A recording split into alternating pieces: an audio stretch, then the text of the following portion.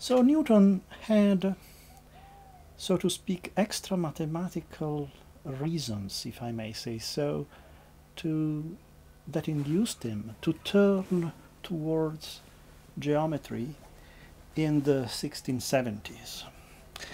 And in this context, it is interesting to see that in many places in the manuscripts dated from the mid-70s and late 70s, Newton refers to aesthetic criteria. That is, he praises the ancients because the ancients' method is more elegant compared to the modern ones. So he even says that algebra provokes nausea to him.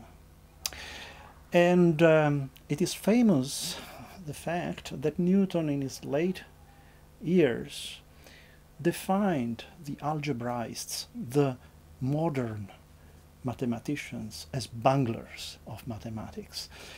So I find interesting to see how his approach to geometry is often driven by criteria that have to do with elegance, conciseness, rather than with the power of the methods themselves.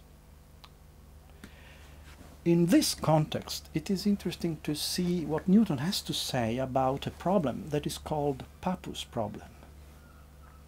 This is a problem that was considered by Pappus in the mathematical collections, and Descartes in the geometry considered Pappus problem as a test in order to prove the superiority of his algebraic method compared to the geometrical methods of the ancients. Actually, Pappus' problem has to do with 3 or 4 lines. One has to find a locus that satisfies certain conditions. And in the case of the 3 or 4 lines locus, the solution of Pappus' problem is a conic section. Descartes in the geometry was able to approach this problem via algebraic means, and he was able to generalize this problem and face also the 5 and 6 lines locus, and in principle even higher order Pappus problems, so to speak. Now Newton, when reading the geometry, was incensed, was very angry with Descartes, because Descartes was defining himself as somebody who could do better than the ancients. And this is not generalizable to all of Descartes' works, but at least in the geometry, Descartes is definitely anti-Greek geometry, so to speak. He explicitly says that his method is superior, that the ancients wrote very long books on geometry because they did not possess a proper method. If you think about it, I mean, Descartes also as a philosopher is conceiving himself as a person who can build up from scratch a new philosophy that substitutes completely the Aristotelian philosophy taught at the university in his times. Now, Newton had a completely different approach. He, in the mid-70s, and later on, this approach was even stronger, conceived himself as an ancient, if you like, as belonging to an ancient tradition, and he had very bad things to say about the philosophy of the moderns. He had very bad things to say also about the mathematics of the moderns. So we see Newton positioning himself against mechanicism, Cartesianism, for many reasons that have been studied by historians of religion, historians of philosophy, and so on. Now, as historians of mathematics, we can see that a similar attitude characterizes Newton's rejection of modern Cartesian mathematics. For him to say that the modern had a method that was superior to the ancients was anathema, so to speak. And so what happened is that in the 70s, Newton, and in the late 70s, early 80s, Newton devoted great attention to Pappus' problem.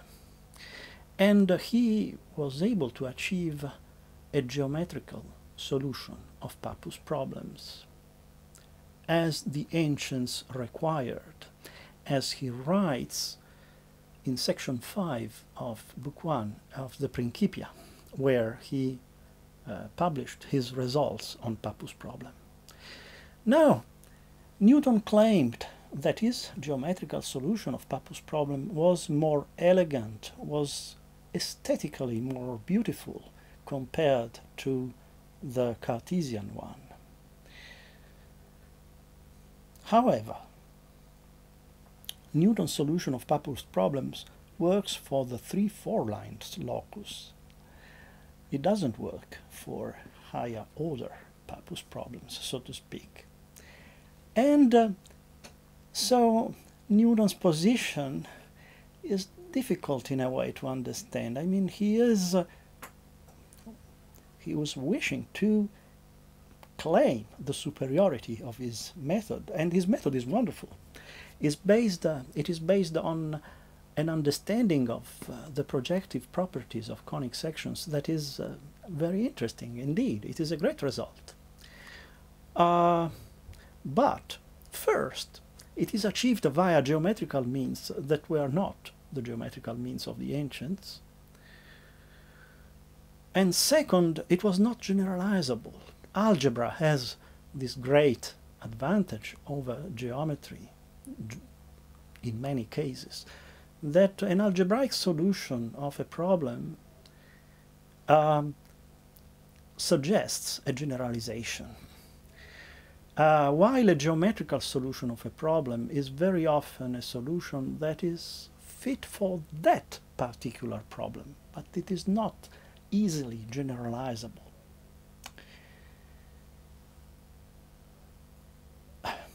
Again, here we have to think about Newton's position, and before criticizing him, we have to accept that for him, generality of methods was not necessarily an advantage. I mean, it seems to me that in certain period of his intellectual biography, Newton, especially in the late 70s, considered the fact that a method is tailored exactly for that problem as a plus, as an advantage. Whereas we might think that mathematicians should always seek generality.